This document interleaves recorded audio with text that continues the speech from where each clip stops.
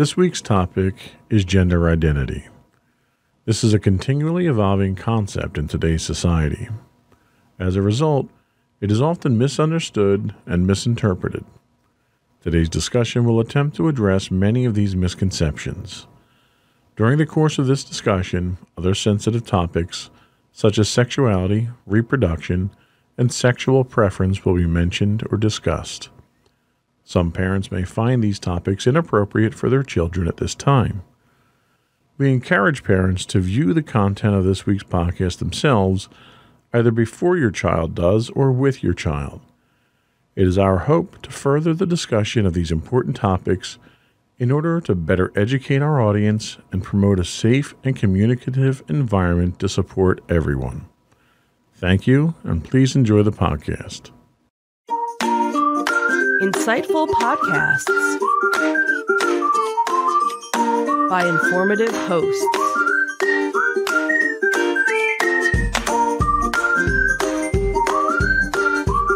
Insights into Things, a podcast network.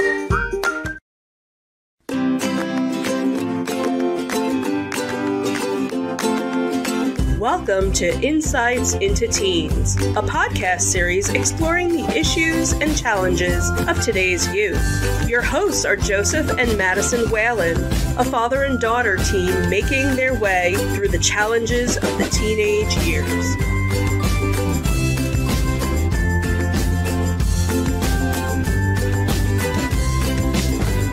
Welcome to Insights into Teens. This is episode 34, Gender Identity. I'm your host, Joseph Whalen, and my insightful and intelligent co-host, Madison Whalen. Hi. How are you doing today, Maddie? Pretty good. So for this week's podcast, we were kind of uninitiated to the topic at hand here, and decided it was best to probably bring in a couple of subject matter experts. More than likely. Why don't you introduce our experts for us? Okay, so on my right, we have Tasha Reith and Chris Exposito. Hi. Hello. So, Tasha, why don't you tell us a little bit about yourself? So as Maddie said, my name's Tasha. I have been involved in the LGBT communities, doing advocacy work with young people in Philadelphia, in the Lehigh Valley, out in the suburbs in Philadelphia, through helping to facilitate queer straight alliances and gay straight alliances, and also facilitating workshops for teachers as far as like LGBT competency. Excellent, excellent. And Chris, tell us a little bit about yourself if you could. Hi, I'm Chris Exposito. I am a non-binary, gender fluid person. I am a self-employed entrepreneur who does a combination of advocacy speaking all the way down to tarot card reading. And I am Tasha's stepmother. Very good. Very good. Thank you both for being here today. We appreciate the expertise that you bring to the subject. So the first thing I think we want to start off with is kind of define what gender identity is. And I have to put a disclaimer out there right off the bat that I'm not an expert in this area, so the research that I've done is research that's generally available on the internet. So let me give you what I thought was probably the best definition that I had and get your guys' thoughts on it.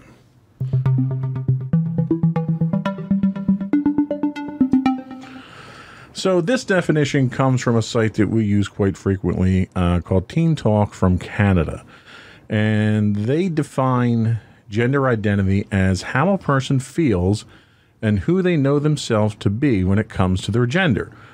There are more than two genders, even though in our society, the genders that are most recognized are male and female, called the gender binary, and usually is based on someone's anatomy, the configuration of the reproductive organs they were born with. This is referred to as gender assignment, and is based on the assumption that someone's reproductive organs match their gender. However, gender isn't about someone's anatomy, it's about who they know themselves to be. There are many different gender identities, including male, female, transgender, gender neutral, non-binary, agender, pangender, genderqueer, two-spirit, third gender, and all or none of a combination of these. Gender identity can be complex, and people are defining themselves in new and different ways as we gain a deeper understanding of identities. Some terms may mean different things to different people. There are certain terms some folks may like to use and call themselves, and some terms they may not like to use. If you're not sure what to call a person, it's best to ask the person what they would prefer to be called. It's always up to us to decide how we identify and how we express our gender. However you decide to identify deserves to be respected and supported. So, based on that, how accurate is that definition? All right. It's pretty broad. And I would say that there's a reason for it, and especially with the different definitions from two-spirit to gender fluid to non-binary, because with each person's expression, it might be just as vast. Two-spirit has actually been around with Native American traditions, even all the way back before settlers were even here. And so that brings in a different energy. It's a little bit more fluid. Fluid usually means in both at the same time. Okay. So you have some people where a person who is transgender is still actually recognizes, a lot of them recognize themselves within the binary, meaning male to female or female to male. The non-binary or the gender fluid part are people who do embrace or do feel both. Okay. At the same time. Okay, I can see that explain? distinction. Yeah, that makes a lot of sense. Yeah. I think she summed it up really well. I think just understanding that gender identity is based on what we feel ourselves, and not necessarily what the outside world feels. Right. So even though the outside world may also see gender as a spectrum, within our own self-identities, we may have our own spectrum as well. So that's what the fluidity comes in. And I think the biggest takeaway that I think I get from this myself is that's not up to someone else to decide. That's entirely up to you as an individual to decide. Mm-hmm. And no one else has a right to make that decision for you. Mm-hmm. Let's take it to an example, like even pull away from all of the gender and look at just a person who identifies as male, who is assigned male at birth, who knows himself to be a man. And even within himself, what type of man am I? What defines me as a man? What aspects of myself is manly versus not manly? And why? Is it society that's deciding it, or is it myself? Sure, yeah. And then you take that and you broaden the spectrum for both men and women, and then the gray area between, and what makes something masculine or feminine. Okay. And it really is a bigger question internally. Yeah, it is. It's a much deeper topic and a much deeper questioning than I think society in general gives it credit for. So there were a couple of news articles that actually popped up just this week, as a matter of fact. And I wanted to throw them out there, kind of anecdotal more than anything.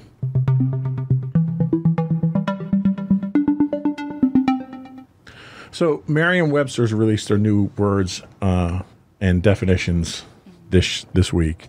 And they had added a new entry for the definition of the pronoun they.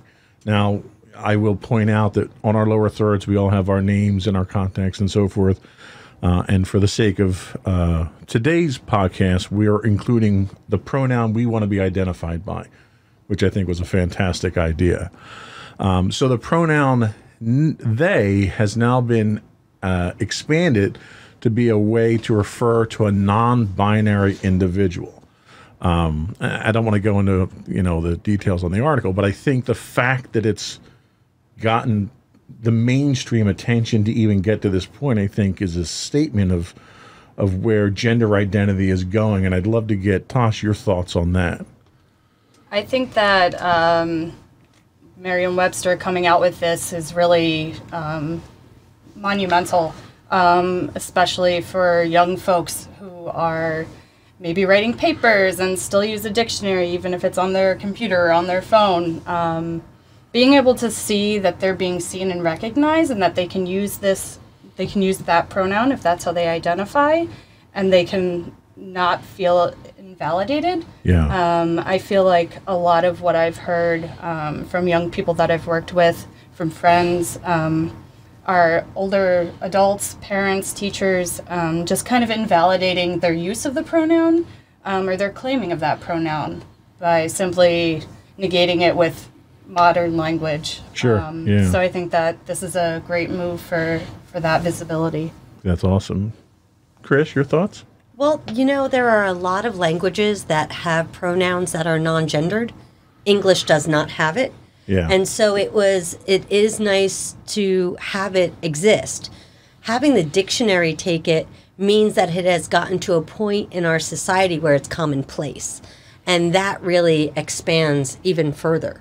Allowing people, I know that when I discuss it with people, they are stubborn sometimes in the concept that they is for plural.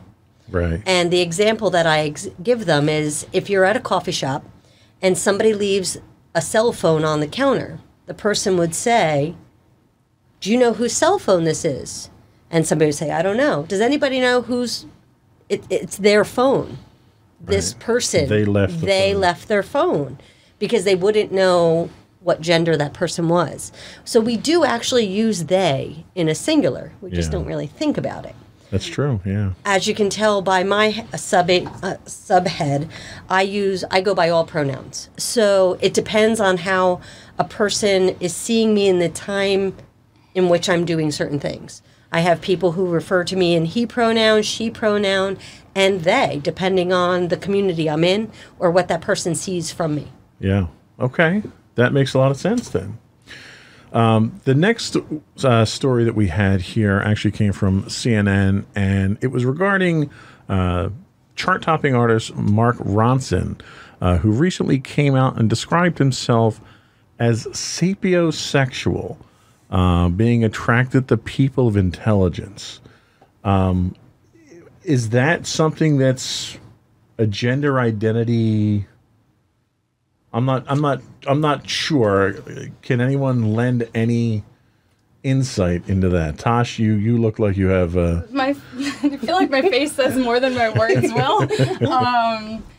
Sapiosexual, if you even want to label it as something other than superfluous, it's not anything to do with gender identity at all. And I think that folks who identify as such or try to claim that proudly are kind of doing a disservice to the queer community. And that was kind of what my thoughts were when I saw that, and I was a little confused as to what they meant and what their intention was. Mm-hmm. And it's almost like they're trying to claim some of that thunder that, Right, like Sam Smith just announced that they identify with they, them pronouns. So I think that having that come out, other people are trying to, I guess, hop on the bandwagon in a way. Right. Which is just, to me. So Chris, let me ask you, do you think it's a disservice to the gender identity movement to have someone do this, or does the attention itself from a celebrity like that help to ask more questions? So there's two layers going on with this. First off, anything that involves sexuality is actually different than gender identification. So, for example, I've had people say, what's the difference between bisexuality and non-binary? Well, gender identification has nothing to do with who you're attracted to. Right. It's all about yourself. Your sexuality is who you're attracted to. So having somebody come out as, what is it? Sapiosexual. I can honestly say that is a phrase I've never heard of. Okay. And I've heard of a lot of them. One of them that is actually coming to surface in more of a general community is demisexual. Okay. A person who finds that they don't have sexual attraction to anybody until they have an emotional connection. And it's the type of person who isn't really going to go to, a bar and hit on somebody. They're the type of person who knows that they can only fall in love and have a sexual attraction once they are connected to somebody emotionally. these types of labels for sexual attraction help in the dating pool, if you will. Okay. Because it does allow a person to explain themselves without it being a monologue explaining what you're attracted to. Right. But I have not heard of sapiosexual before. Okay. Well, thank you for your thoughts on that. I think we'll come back. We have some questions that Madison has that she's going to ask, and we'd like to get your thoughts on it.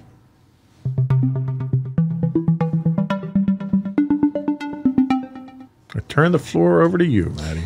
Alrighty, so we have about 17 questions here. Okay. And I want to get your thoughts on them and hopefully your answers. And if we have some follow-up questions to the questions or your answers, we will ask them.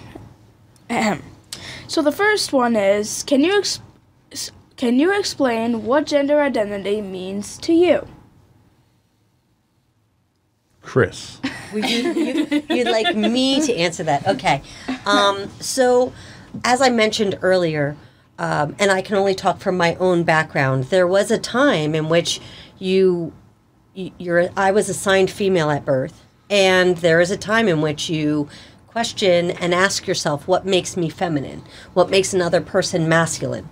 So when we talk about gender and defining it, it does question, what has society told us is masculine and feminine, and where do we draw the line? There are a lot of people who are assigned female at birth, who are cisgender women, who are women.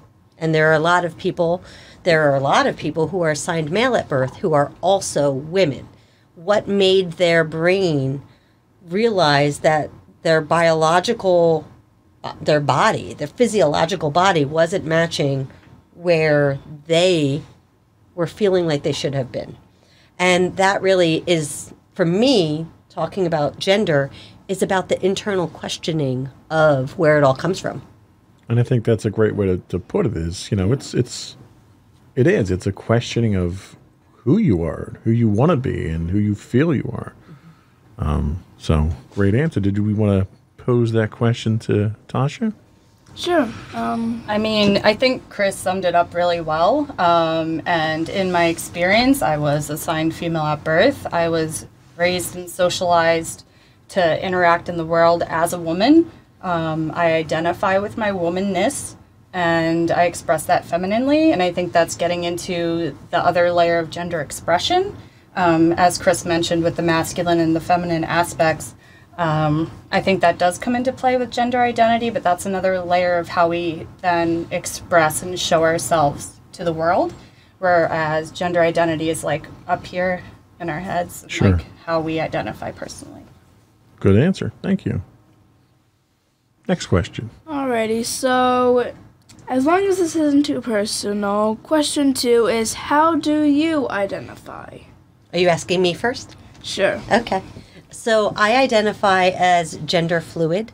And primarily when I talk to people, I just explain that I'm non-binary.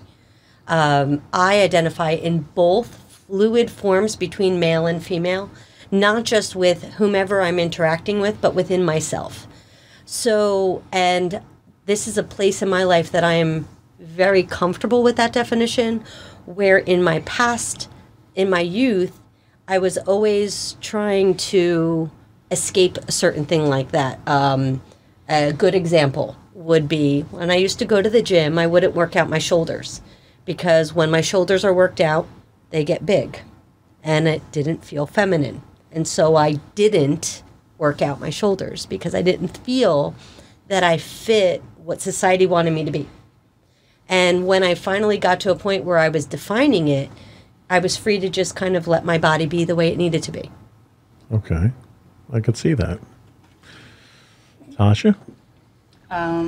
So as I was saying in the last question, I was assigned female at birth. I identify as a cis woman, and I always played sports growing up. I had issues with my body growing up, as women usually do in our society. We're told to look a certain way, act a certain way, But as I've grown up and the environment that I was raised in, I was able to expand upon what it means to be a woman, like what it means for me to be a woman, and how I want to share that with others. Can you give an example of how society imposes that will on you? For instance, with body hair, I think that's a big thing for me. Women are, I don't want to go into like too deep detail, but in society, it's the ideal to have, like, for women to be hairless, essentially. Right. And there's a whole Freudian layer to that we don't need to get into on this podcast. But for me, being able to allow my body hair to grow, I have armpit hair and I'm natural there. For me, it was me reclaiming my femininity through expression of just embracing my body hair in that way. Right. And I identify as like hard femme. So being able to like wear, like dress up very femininely in like a dress or like even the jumpsuit and just have my body hair and be comfortable with that is really empowering. That's a great example. Do you feel even now that you get looks or judged by people, anything along those lines? I don't really notice it. Sometimes when I go home for like family weddings, sometimes my family looks at me funny or their friends will. But there have been, not that family, my biological family. But it's, in mainstream society, like recently, I think there's been a trend to grow out armpit hair, and I'm like, okay, so now it's hip to embrace your body hair for this season, I guess, and then we're all just going to shave it off again. Right. So it's interesting to see the different trends and the ways that body hair is used politically and socially. Absolutely, yeah. Great. If I may interject, Sure. While we were talking about femininity, I have a lot of friends, and I'm part of the MATC, Mid-Atlantic Trans Community, and the Renaissance Trans Community up in the Lehigh Valley. And a lot of times when you have a person who's a transgender woman, when they come into a level where they are living 24/7 feminine, they typically will resort to what they thought were feminine things, such as getting your nails painted, hot pink lipstick, growing your hair long.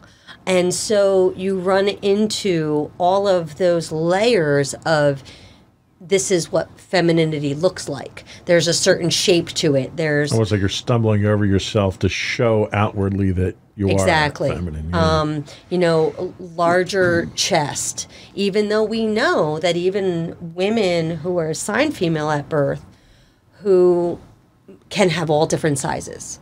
But it's what society has imposed on top of. Absolutely, yeah. What is feminine. And, skirts and makeup and everything else, to the point that a person who is male doesn't wear makeup. But why? Why not? If you have a blemish and you want to wear a cover-up, put some makeup on your cover-up. And even from a man, a societal standpoint, if a man does, wear makeup for whatever reason, it could be to cover up a surgical scar or something like that, he's often shunned, for that, and he's made fun of for being feminine for doing that. Mm-hmm. So yeah, I mean that's a very good example. Next question, dear. All right, so the third question is sort of related to the second question, which is, how long have you been identified how you are? So I announced, or at least claimed the title about 6 years ago. I had gone to the Mazzoni Center's trans wellness conference that they have in the summertime in Philadelphia. And when I went as an educational advocate for what I fight for. There was this workshop that was for two spirits and anybody who identified in the out of the normal binary spectrum. And it was probably the first time I think that they had done that workshop specifically. It had been given a very small room in a corner of the conference center. And I read the description. Was that a subtle insult to the... No, I don't think that they realized that it was this big. Ah, okay. This was 6 years ago. And at that point, the transgender conference was supporting for health and therapists and doctors to help support the transgender community. I don't think they realized how big the gender fluid or gender non-binary was. So they figured it would be a nice little workshop of a bunch of people who kind of were on the outlying. When I went to this conference and went to this classroom, it was spilling out from people. Wow. The room was full. We were sitting on the floor, and I was in the doorway. And then there were people in the hallway. While we were speaking in the room, people were saying and repeating what was being said out. And they realized how big, and that there are people who may be identifying as transgender who actually were non-binary. Because at the time, it was one or the other. Right. It was black or white, male or female. So let me ask you, was that a matter of them not knowing how to define themselves, or just this concept itself hadn't really been fleshed out? I think the concept hadn't been fleshed out, honestly, because I have always been the way I am. When, let's say 20 years ago, I would have a conversation with somebody and just say something along the lines of, well, I'm not an atypical woman. Or I would say, I think this is my first life born as a woman. And I would rationalize in my brain trying to match my body and explaining to partners how different I was than what they expected. I think that about 6 years ago is when it really started kind of coming to the surface, where it wasn't one or the other. You don't have to be transgender and have gender reassignment surgery. Right. You can be in the spectrum of everything.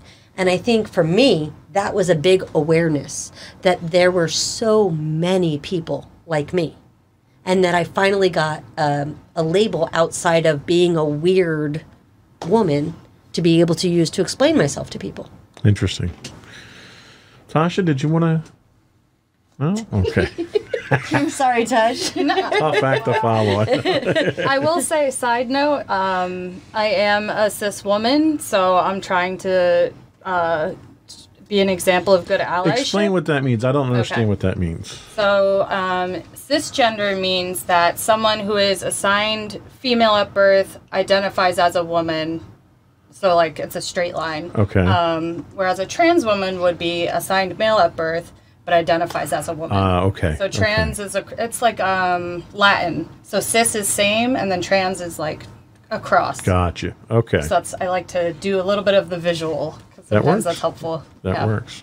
But I'm trying to be an ally because we're talking about gender. I have a very privileged experience. While I've worked with trans, non-binary, gender non-conforming communities, Chris has a lived experience with this. Sure. So I want to allow her to have that. Absolutely. Of course, she was raised in my house. True. So that helps. Yeah. Next question, sweetheart. All right, so the fourth question is, why do you think people decide to identify themselves as transgender, gender nonconforming, genderqueer, and non-binary? Throw that to Tosh first. Okay. Sure, so she can get some thunder. No thunder. I think that having these terms and these identities tangible for folks who fall within that gray area between male and female, trans or cis, like in those spectrums, there needs to be words and things that people can actually identify with. And I think what Chris was saying previously, like with the Trans Health Conference, it wasn't like being non-binary or falling in the middle. It was off of their radar at the time, or it wasn't as in the forefront as it is today. And I think a lot of that is due to both queer elders being able to like come to embrace their identities, that it's not just black and white, and then younger folks just finding the words and like finding community with each other in these other identities. And I think that's beautiful. I think that they are really important for young people and old people. Like, older, and the elders. You can edit that out. Wow. Okay. Chris, would you like to respond without physical violence? I have to drive home with her. So the way you phrased the question was, can you repeat the question for me, Maddie? The question is, why do you think people decide to identify themselves as transgender, gender nonconforming, genderqueer, and non-binary? Okay. What we're going to pick apart is the beginning. Okay. Decide. I think that people don't decide. They choose. It is. It is. So let's think about that. You want to live your best life. You want to be your happiest self. Mm-hmm. You want to wear the clothing that makes you feel the most handsome or the prettiest. You want to not only like looking at yourself in the mirror, but looking down. And you also want, when people see you, for them to see you whole. See you as you feel like you are on the inside. So if a person is assigned male at birth and they don't feel that they are attractive, you do what you need to do to make sure that when you meet somebody, they see you. That's just human nature at that point. Yeah. It's everything. Let's use me as an example, and I had wanted to bring this up. Majority of non-binary folks, especially assigned female at birth, who then are in the community with me, typically are known to dress androgynously. I am not an androgynous dresser. I am flamboyant. For our younger audience, explain androgyny. Androgyny would be like a woman dressing in male clothes, a man dressing in female clothes, but still keeping their gender. It's that kind of middle of the road. A woman wearing a suit would be considered androgynous. A man wearing a dress would be considered androgynous. It's in that middle where you kind of blur the two. For me, there are times when I'll wear a collar and a button down, but I'm not really an androgynous dresser, but that's not because I'm not non-binary. I am flamboyant, meaning it doesn't matter what gender I was born or assigned. It doesn't matter what genitalia I have. I like feather and I like fur. And so I dress very flamboyantly, typically, hence the hair. But typically when I go out and I'm dressed to the nines, I have some people who see me and don't think that I'm non-binary because I am feminine presenting. Right, right. And so the decide part is the part that I wanted to kind of bring up in the question. I think in a lot of cases, people don't decide, they survive. Yeah. They are. They have to be. I am lucky enough to have been raised in a family that allows me to be me, and to have raised a family in a genderless house, meaning our gender did not dictate our chores, our jobs, what we should do, who we should marry. But typically, there are a lot of people where would just crave to just have that. And so to find the gender for themselves is to reclaim who they should have been. So if I could take that very beautiful definition and it was very eloquently put, and sort of put a layman's interpretation, it's less of a choice and more of a discovery, a self-discovery. Absolutely. Okay. That makes a lot of sense. Yeah, I'd have to agree. Okay. Next question. So the next question is, how do you think people, I'm going to try to word this as best I can, how do you think people feel as though when they're trans, gender nonconforming, gender queer, or or non-binary? So how do people discover? Yeah. How do they discover their gender identity?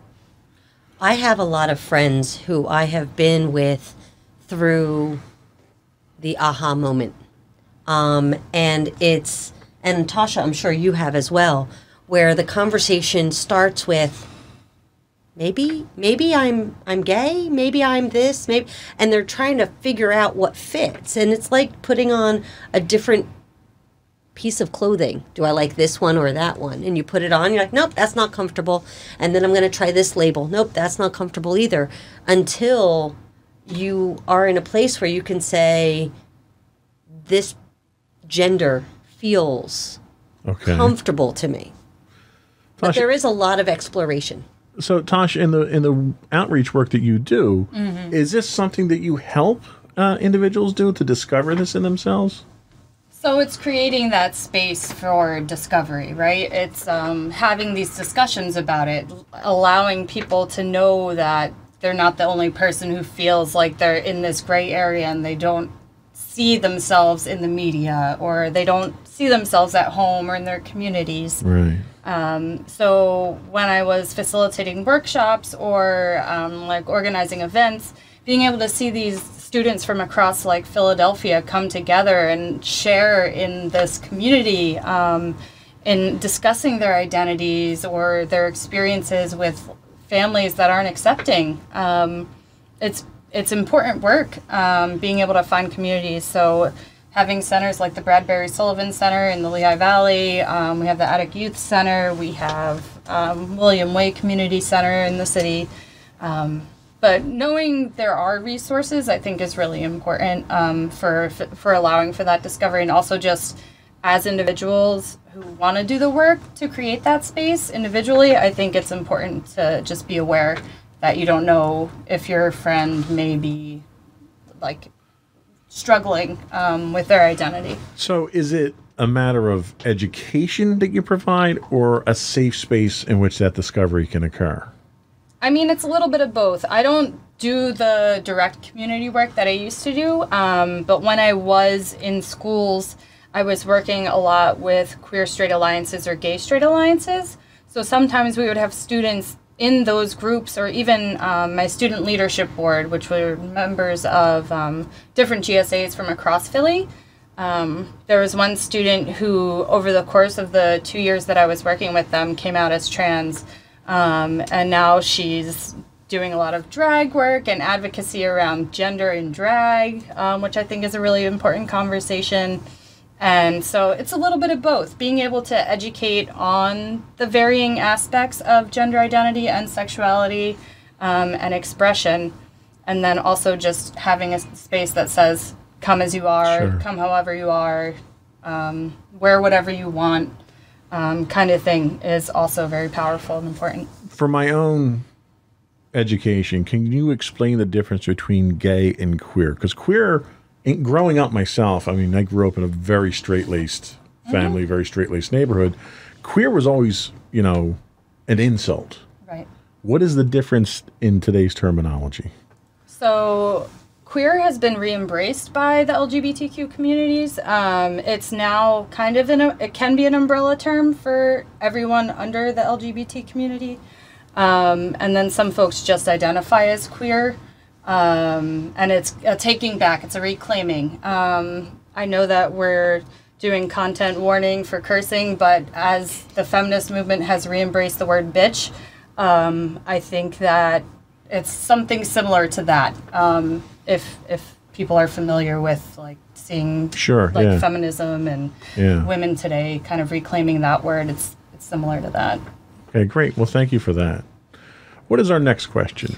Number 6 is mainly directed toward Chris. Do people treat you differently than if you identified as biological gender, male or female? I hear you. So yes and no. So people who know me are pretty good with, yeah, it's just Chris. Yeah.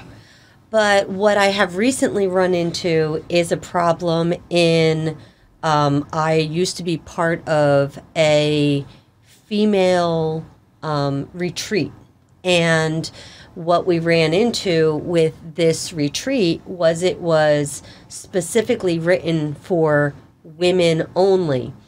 When they decided, when it was brought to their attention that their phrasing of women only was excluding, that they chose to exclude trans women, it became a bigger fight.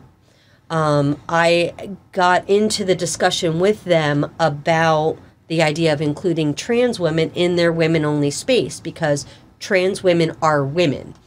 And what ended up happening was then it got even more gray because then the question was non-binaries.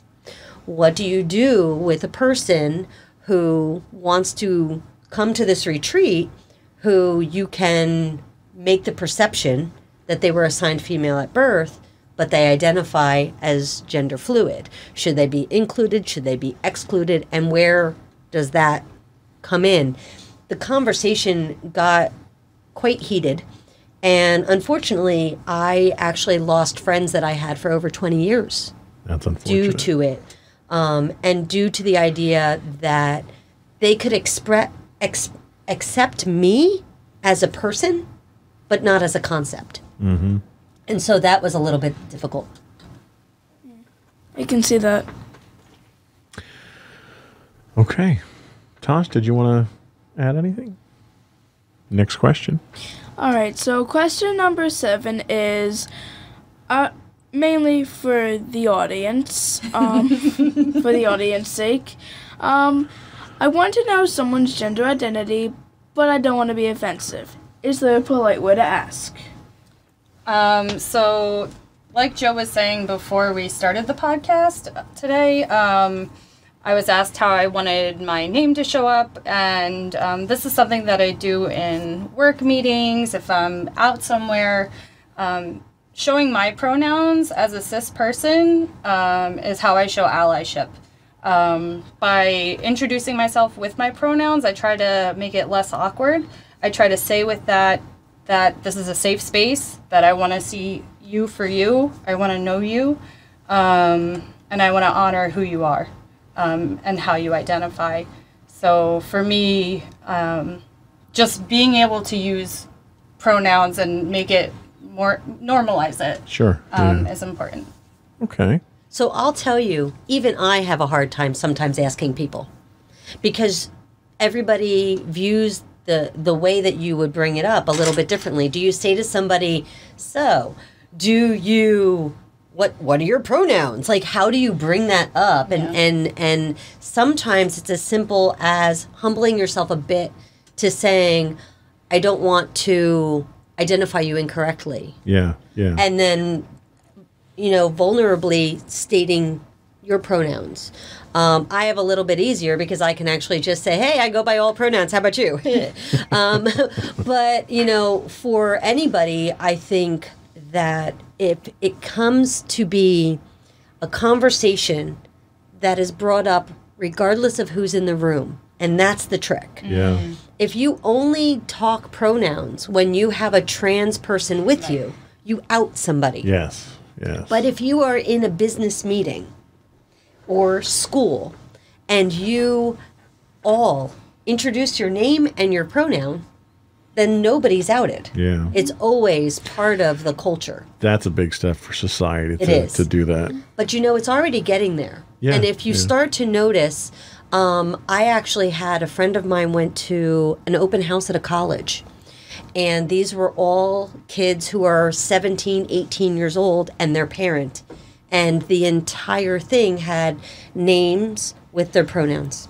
All of the employees, everybody there, names and pronouns. And see, and I think people should walk around with their name tags all the time because I'm just terrible with names to begin with. Yep.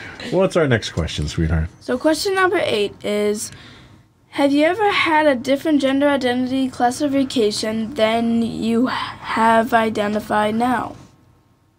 Who's that to? More and Chris. Okay. You have to pick someone when you answer the question. My lord. So, yeah, most of my adult life, well, actually all of my childhood and most of my adult life, I was identified as, and I was a woman. As I mentioned earlier, one of the things that I ran into was which aspects of my projection as a woman was actually who I was. And which aspects were just me playing a role. Right. And, looking back at it, I won't say that I was always the way I am now. I will say that in different times of life, for example, I may be non-binary, but I'm a mother. I don't identify as a father. But when I'm at Wawa, I'm a gentleman and I open the door for everybody. And so that's a very we laugh, but that's a really a good point. Because that's seen as a gentlemanly thing to do, but really it's the decent thing to do. Yeah. That's funny. Tosh, did you have thoughts? I mean, I think it was a personal direction of I've always identified as the gender I was assigned, or with the sex I was assigned, and the gender I was socialized to identify with.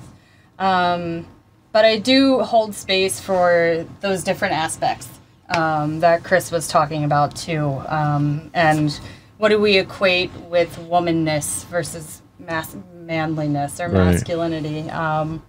Because there are aspects that I hold in my identity as a woman, but that's a different layer than identity. That's expression. Cool. Next question. All right, so question number 9 is also geared towards Chris. How has your life changed after you found your identity? Or what you think is the best one? It changed in some ways. In some, I think it was just giving it a label. I didn't really have a coming out conversation with my children or anybody. It was just kind of like oh, there it is. But my parents, that was kind of a conversation. And looking back at it, they both were like, well, that just makes sense. Yeah. And when you look back at pictures of me as a kid and things that I used to like to do, it wasn't that I chose to do something because it was masculine or feminine. I chose to do it because it was analytical and logical, and that's what my brain likes to do. And so I'm pretty lucky in those ways. But my life changed dramatically in where I put my energy for my advocacy. And the fact that the transgender community has brought the non-binaries into the trans umbrella really does expand the advocacy to fighting for my sisters and my brothers. And so that's where my life has changed, in fighting for them. Interesting. Okay. Interesting. Next. Okay, so since the past 2 questions have been geared towards Chris, we're gonna probably go for Tasha for question 10. What kind of hardships do you feel trans people face? I mean, acceptance of family, friends, possibly being disowned, society making it very difficult to create the identity that folks want, especially with legal documentation. Some states are now allowing gender markers on the licenses, which I think is fabulous, but it's not across the whole United States, and it's not international, although other countries do have gender neutral, I think, identification. Pennsylvania is going 2020. Let's hope. Yeah. We are. What about from a professional standpoint? Do you think there are stigmatisms or hardships, trying to get a job or trying to work in certain environments? Absolutely, yeah. There's discrimination everywhere. I think for trans folks, even what Chris was talking about as far as gender expression, if a trans person hasn't properly transitioned, are they going into an interview dressed as a man and then just not able to live out their experience as a trans woman in that arena of their life?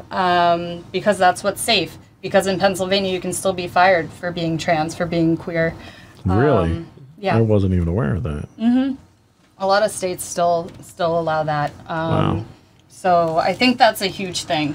Also, for trans women of color, there have been over 19. Almost 20 murders of trans women in the United States this year. And I think that goes to law enforcement as well, in profiling of trans people, but especially Black trans women. Yeah. So it is. That's a shame. Yeah. That is a shame. Next question. Alrighty, so question number 11 is sort of related to the previous question, but it goes for almost every other gender identification, which is, why does society give people who don't follow gender norms such a hard time? Chris? Oh, that's a loaded question.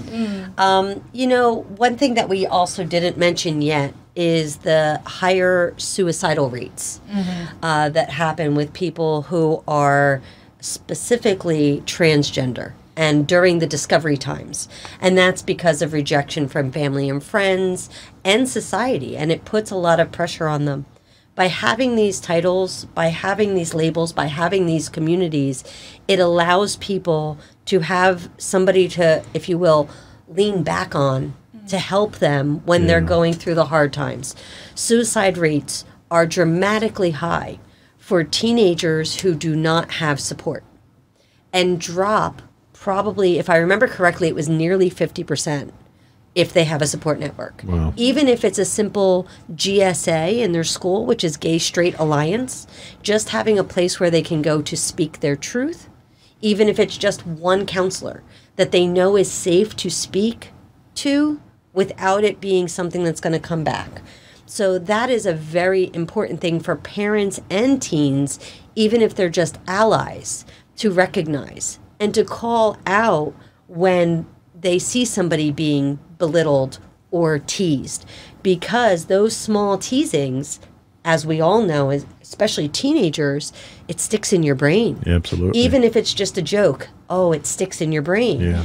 And so when you see somebody use a wrong phrase or, do something wrong, especially teenage, to tease somebody about gender, call them out on it, because you're defending somebody else. Yeah. When my youngest daughter was in middle school, back a while ago, it was commonplace to use the word gay as an insult. Yes. To say, oh, that's so gay.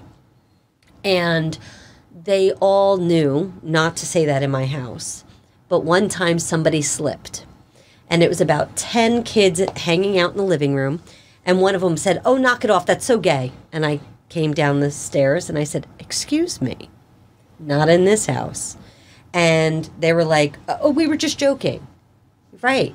And I used the 10 examples and I said, we have 10 people right here. And based on the statistics of our society, 5 out of 10 of you will not be straight. You will be trans, non-binary, gay, bi, whatever it is.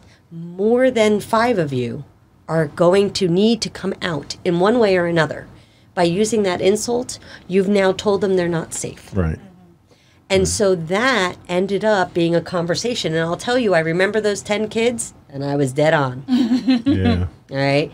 So when we talk about society and being hard on people, yeah, they are.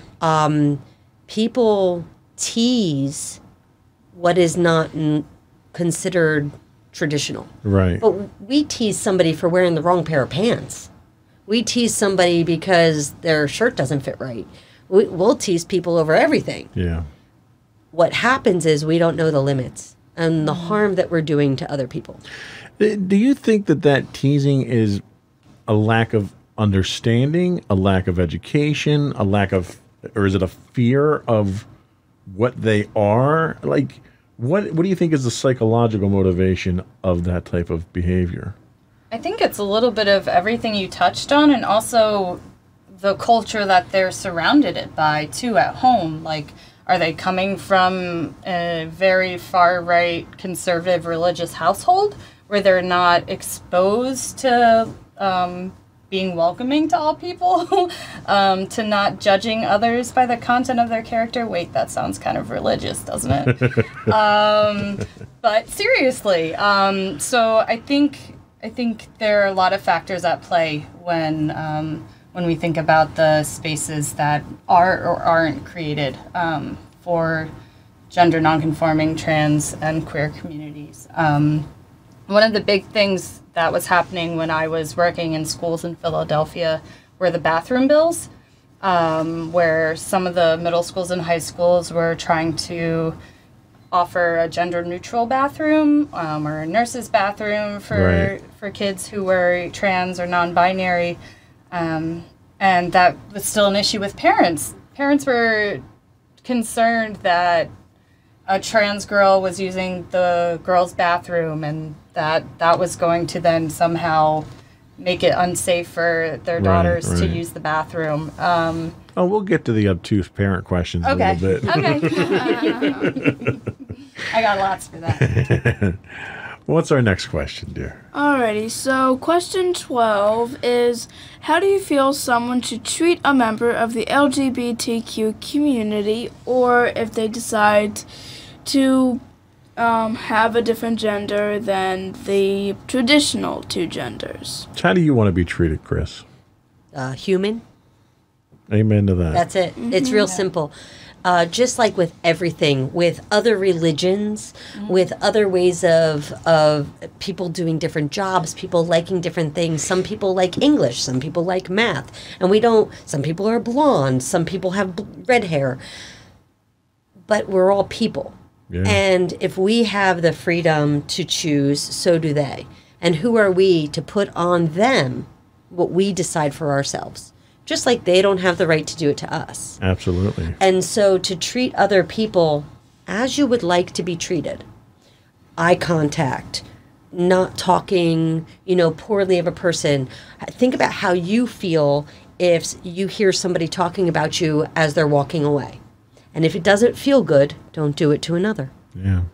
And that's really what it comes down to. We touched on it before, human decency. Mm-hmm. There's no reason to treat anyone differently than you want to be treated, regardless of your gender identity or anything else. And we all have experiences that have made us feel icky. Yeah. And we try to ignore them, but sometimes maybe we remember them and make sure not to do them to somebody else. Exactly.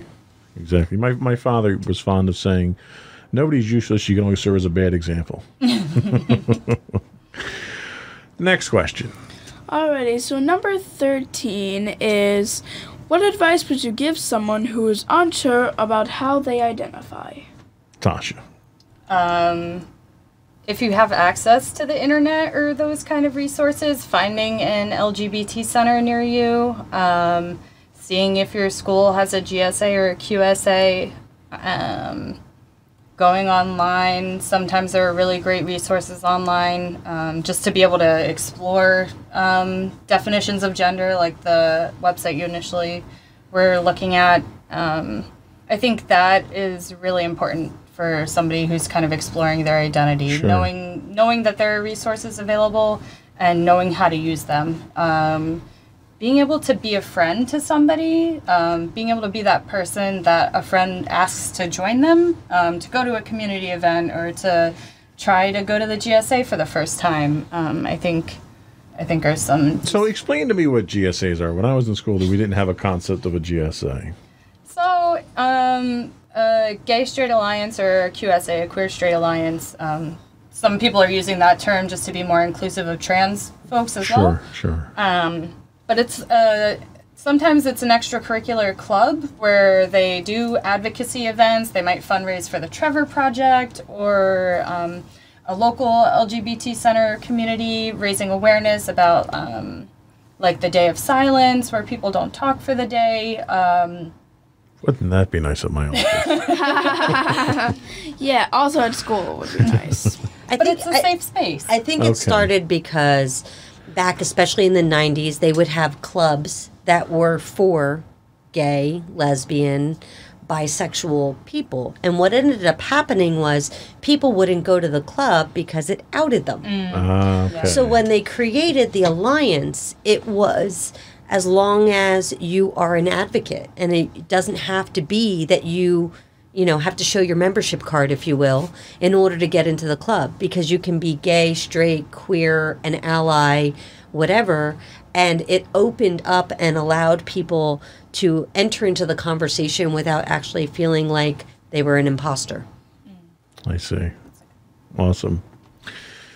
Next question. Alrighty, so number 14 is, how would you teach younger kids about the LGBTQ community or about gender identity? Now, this seems like some of what you were doing Tosh? A little bit, yeah. So we would use different handouts and stuff. This is an awful handout. I don't like to use it, but I don't have the gender unicorn. It's the genderbread person. Okay. So this is just showing a breakdown. So gender identity is up here in the brain. That's how we personally identify, like we've been talking about.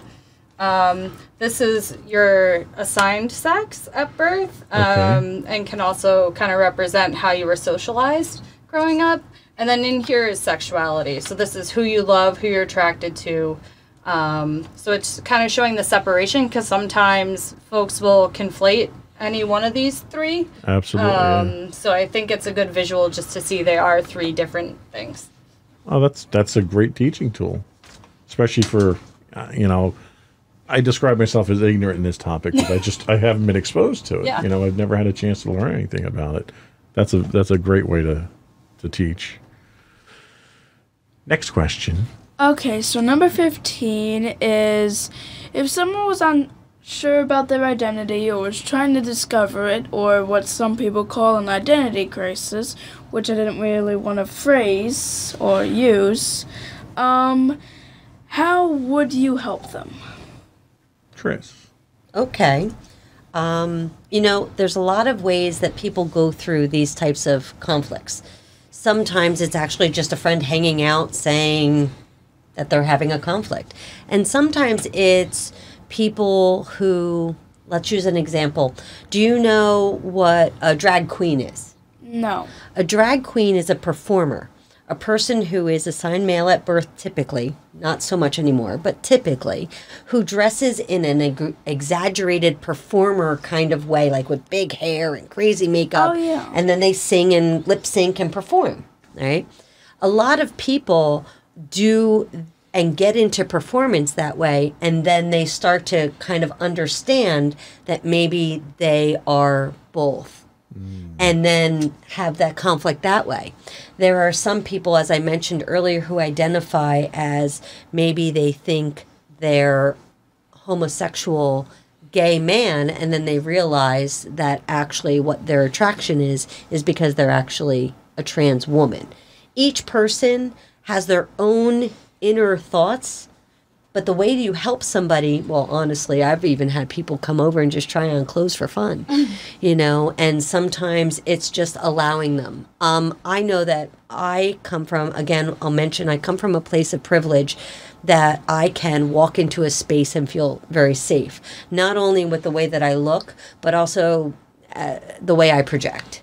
I walk in and I'm bigger than I am. So I will bring somebody who maybe doesn't know anything about makeup, and I will go with them to Sephora, and we will have a party, if you will, and play around with makeup and have a good time and do it in public in a safe space with me as an ally.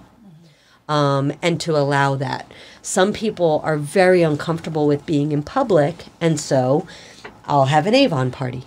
Okay. And it'll be in my house, and we all get to play with makeup and do that kind of thing because maybe a person just wants to explore. Sometimes they say, I get it. And sometimes they say, no, that's not the one.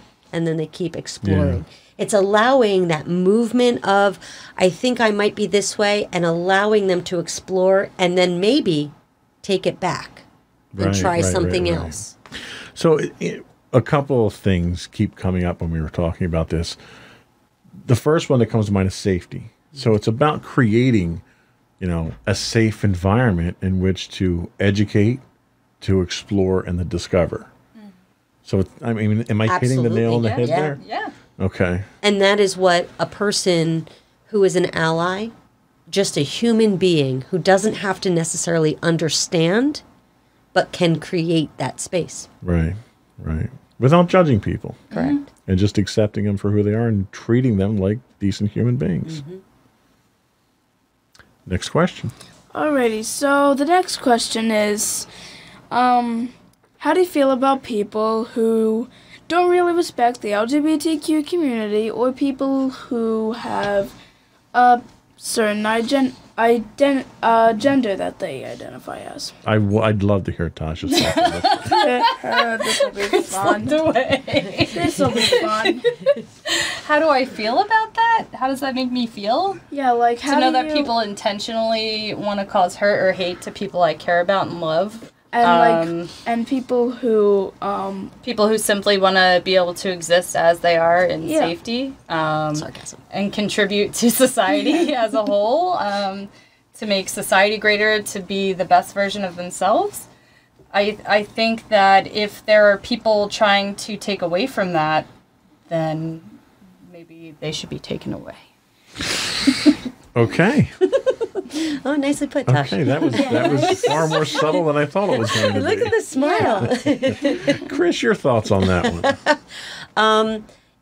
Even within the people who make life difficult, there's always a small percentage of them who actually just want to join the club. Yeah. And recognizing sometimes that their hatred is a reflection of how they see themselves, not the society. And it scares them. And it really does. And we run into that a lot in the news when you actually hear about somebody who was a politician or a religious person who was like really anti-gay. And then there's this big news thing about him dating somebody of the same gender. And you get into this place where you have to wonder at what point was it that person's exploration.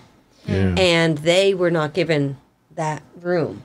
But it doesn't mean that we allow them to walk all over people and to dismiss other people's human rights. Right. You can have your process and even your opinions, but just like with the Constitution, once you're invading somebody else's right, then you need to be put in your place. I agree 100%. And I think we've got one more question in this category. Yep, the final one, number 17. And I definitely think this is a good one to end on. Do you think society has come to a better understanding of the LGBTQ community or people who have, well, a different gender identification? Tasha. I think we have come a long way as a society, as a world, but we have light years to go. Yeah. I agree. There's always room for growth. Absolutely. Of course. Chris? Well, I've been involved in fighting for this community for the better part of 30 years, if not longer. I'm going to stop keeping count after 30 years. And I'll tell you, a lot has changed. And as much as we do have a lot of ways to go, I do go to my Pride events and I see a stark difference in what it was. Back when I was younger, there were protesters outside who were threatening my physical body. Right. There were people who were, really threatening to do harm. And when I go to Pride events now, there's no more protesters. The events are bigger. And you don't have to, validate yourself to be there. You can be an ally. Anybody can be there. And so even within the community, I've noticed a change. As far as society goes, and the internet has really helped broaden people in their vocabulary. Just us talking about the non-binary title, 6 years ago versus now. There's a lot of growth. It's just some people move along clawing and wanting to go back, where other people are saying, but don't you understand? We have always been here. Right. We have always had people who were what used to be called cross-dressers. Yep. And now they have a more healthy psychological title that validates them than just being a fetish.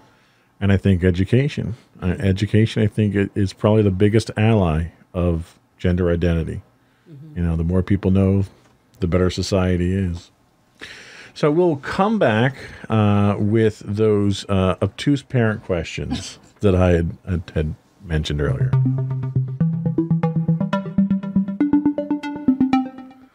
So as a parent who came up in a straight-laced society, I'm sure I'm guilty of having some of these questions at some point in my life. But these came from a website that I didn't write down the website for because I didn't want to badmouth any websites out there. But I think some of these are questions that a lot of parents tend to have. So the first one I have is, why should my child learn about gender at school? Tosh. I think foundationally, gender in society has had a huge impact on the history that we learn in schools. And I think that having a better understanding of gender and the different ways it plays out in society, it doesn't need to be like one course just on gender. I think that there are ways to incorporate discussions of gender, which would help to normalize conversations around gender for those of trans or gender variant experiences. Just having some kind of discussion. We talk about gender in schools, but I think that we can be more intentional with it. Okay. Chris? So I come from your generation, if not a little bit older. And I will say that what I was thinking when we were talking about raising about gender is this awareness that I came to that we've had multiple generations and decades where we have been fighting for equality between men and women. Mm-hmm. And to the point that history books erase people of color and women from history and primarily focus on the achievements of men, especially in American history. Yes. What ends up happening in all of that is talking about the difference between men and women. And we've had this movement to raise women up to be equal to men, right? The female equality movement since 50 years, if not longer, 100 years. What if the answer to all of these years of feminist movement is that we don't raise women up to being the same as men, but rather erase gender? And so now it doesn't matter if you're male or female. You're human and you're all equal. So I think that gender needs to be brought up in a conversation because we have to recognize that women in history have been erased, and that if we want our children to be raised as peers to each other, then we need to have that conversation about gender and all of the things that come with that. I agree. I think that's a brilliant observation. Question number 2 is, isn't my child too young to be learning about gender? Tosh? I think it's never too early to talk about gender.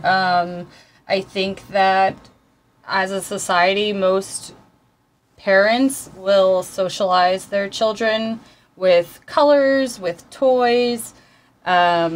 You know how to draw a boy and you know how to draw a girl, so gender is introduced at that age. Right. Or you have blue baby blankets, you have pink baby blankets or wallpaper. Or you have gender reveals before you're even born. Right. Which is this whole other thing. Let's impose this on this tiny human and then just hope for the best. I think that it's just at a very young age, parents are already creating this identity and imposing it on their child. And so talking about gender and allowing freedom for young people to kind of explore that more could do so much for just gender equality, I think, or gender liberation, let's say. Sure. And I do see more of that, I think. I think there are more parents who aren't necessarily prescribing to specific gender norms or gender roles for their children, and they're allowing that exploration. So if you're going to educate your kids at that young age, give them the full education. Don't skew the education. Right, exactly. Question, did you want to? I'm okay. Okay. Question number 3. If you're talking about gender, aren't you discussing reproduction and sexuality? Chris? So, it's interesting because I was hearing what Tasha was saying, and she's right. When we're raising our children, we're always discussing gender. We're saying, when you grow up and you get married, when you have a wife, or we say things like, well, boys will be like that, and girls are like this, and you should be feminine, and make sure to do, and we impose a lot of these gender limitations. All right. So that's something to kind of chew on when we're raising our children. Rephrase for me the end of the question. If you're talking about gender, aren't you discussing reproduction and sexuality? Okay. So the question is, why would you not discuss reproduction and sexuality? Your children are growing. A parent's job is to raise their child to be the best grown-up they can be. That means giving them the education and freedom to understand what is happening. I'm not saying we sit down a 2-year-old and talk about sex, but there are times when you have to explain to a child what their parts are or what is allowed in public and what is not, and sexuality within themselves, attraction to other people. And so discussing gender and sexuality and consent and everything else should actually be part of child rearing. So let me play the obtuse parent here for a moment and say, all right, I looked at the diagram that Tasha showed us, and it tells me that gender identity has nothing to do with sexuality or reproduction. Correct. So why am I talking about sexuality and reproduction when I'm trying to explain gender identity to my child? The whole. I think it's about validating themselves as well as other people. Okay. Recognizing that the way that they think, the way that they feel, and the parts that they have may not all have one title, but the same goes for those that they're looking at. And to have that conversation, it still is part of your body. And I think that as a society, unfortunately, we have a lot of sexual projection. And so even with, the questions to a kindergarten kid if they have a boyfriend or girlfriend in school. Well, right there, you've put gender in with sexuality. Absolutely, yeah. Very good point. Question 4, won't my child get confused if we speak about more than 2 gender options, Tosh? I mean, look at growing up, I was raised on cartoons like the Snorks. So gender was always very expansive for me. I feel like I was exposed to a lot of different ways to express identity, I guess, is the best way to put it. And I think that that's still the case today. I think even more so, maybe. Can you rephrase the... Won't my child get confused if we speak about more than 2 gender options? I think that there's already representation in some of the television shows where there are hints at trans characters. I can't think of any child shows right now off the top of my head, but the new reboot of Rocko's Modern Life has a trans character. Okay. So I think just being able to normalize in society the fact that there are multiple genders, being able to answer the questions, I think, as a parent is really important. Just being able to be aware that to accept that there are more than one gender, and then having the resources to then discuss it further. Madison, let me ask you, having this discussion now and discussions we've had leading up to this, do you get confused by the concept of more than 2 genders? Well, to be honest, no, actually. I've learned I'm not one of those people who think there's just 2 genders.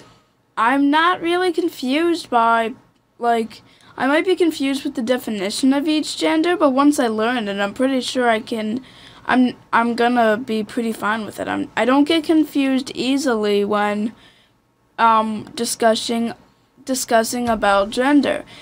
Despite not knowing too much about it, I do know what transgender means, what non-binary means. I know some of them, some I'm still unsure about, but I'm pretty sure once I learn them, just like how I learned all the other genders that I know, I'm pretty sure I'm fine with understanding them. So you think the average teenager, it's not that confusing, and I think that's the important aspect that parents need to understand. Yes, give the kids more credit. Yeah, just you need to make sure that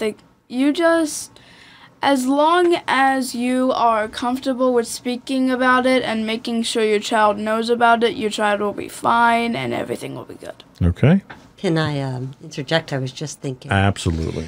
That question is phrased like the parent assumes their child is not another gender.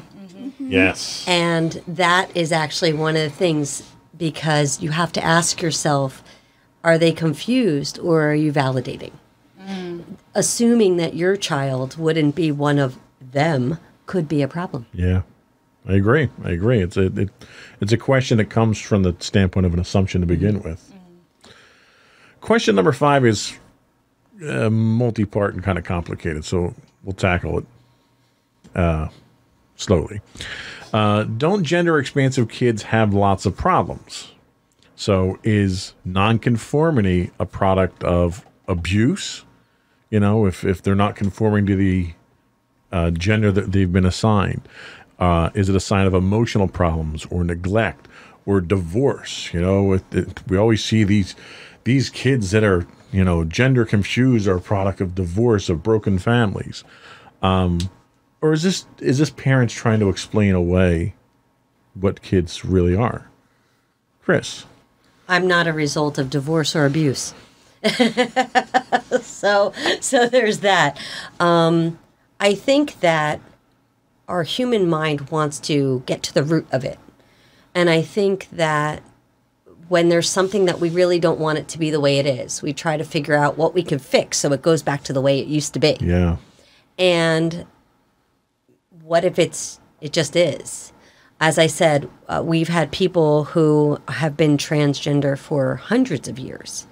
It's just that back a long time ago, if and when they were found out, they were killed or imprisoned.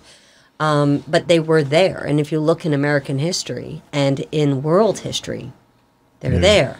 And so, you know, speaking that we're talking obtusely to parents, I have often said, who is to say that what the soul needs to accomplish is not matching the genetics that you were born? Yeah. Yeah, that's a beautiful way to look at it. Won't discussing gender encourage my child to be transgender? Tosh? I'm going to look at Tasha for that one. I think we've been talking about this since the beginning of this kind of side of the conversation. We're always talking about gender. Parents are always talking about gender. Well, like if I introduce my child to the concept of transgender, isn't there a danger, we'll say, in quotes, isn't there a danger in air quotes of them becoming transgender? Isn't there a danger of then creating a safe space in case your child is trans or gender nonconforming?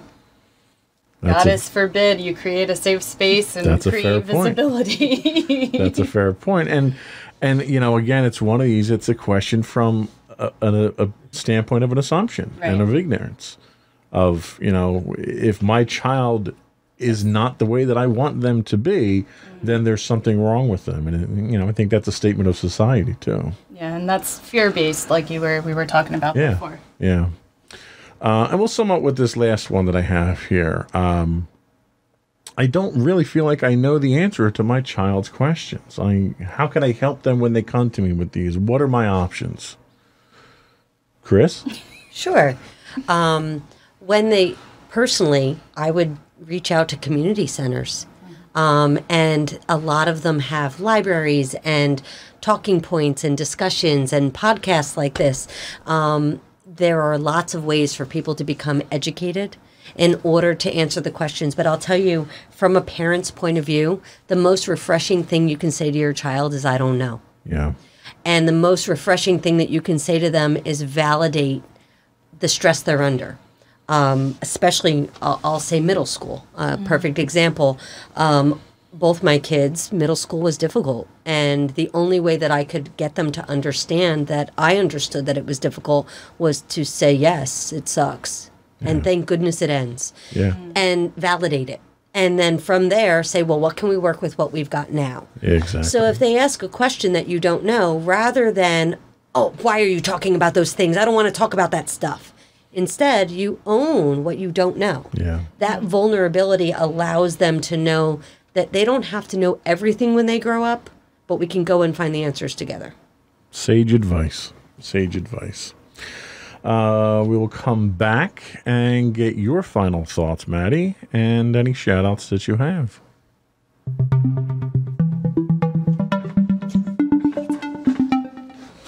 Go for Maddie. Alrighty, so, I'm gonna phrase this best I can. So, for the audience, for teenagers who, are still discovering their, gender, just know that, you are not alone, and though society might disagree with your decisions, you shouldn't let people, as Daddy, you said earlier, you shouldn't let other people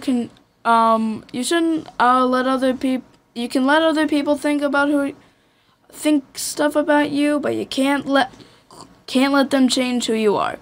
And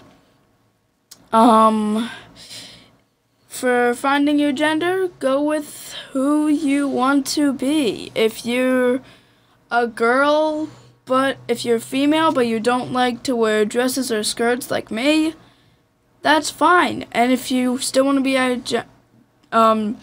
identified a certain gender but wear things that society might not see identifies with that gender, who cares?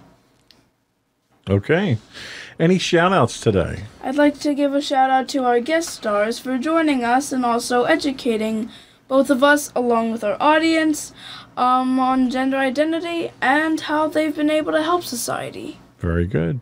I do want to thank you both so much. It was extremely educational for me. I appreciate the insights, and I think that's all. Did you guys have anything you want to sum up with? No? Okay. I think that's it for us for this week. Thank you so much, and we'll catch everyone next week. Bye, everyone. Bye.